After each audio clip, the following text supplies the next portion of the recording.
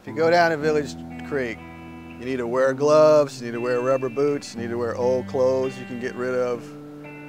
You need to avoid any contact with the water, if you can, any contact with anything around the water. There's ammonia, there is bacteria of all kinds, bacteria that could cause staph infections, strep infections, meningitis, pneumonia that can cause dysentery, cholera, amoebic dysentery, all these third world diseases that kill people every day. This is Village Creek, the original source of drinking water for the city of Birmingham.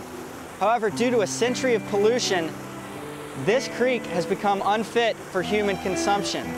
From its headwaters in Roebuck, on its way to the Black Warrior, Village Creek faces a grim litany of threats of all kinds. It is saturated with almost every kind of political and environmental problem associated with polluted urban waterways. Village Creek is a microcosm of what we see everywhere, which is a struggle for control of the resource base. The people own the waterways, and we own the air, and we own the fisheries. But what happens is large corporations come in and they take those things away from the public. And if we want to maintain our right to clean water, we've got to fight for that. Local people imposing local democracy have to say, we're not going to take it anymore.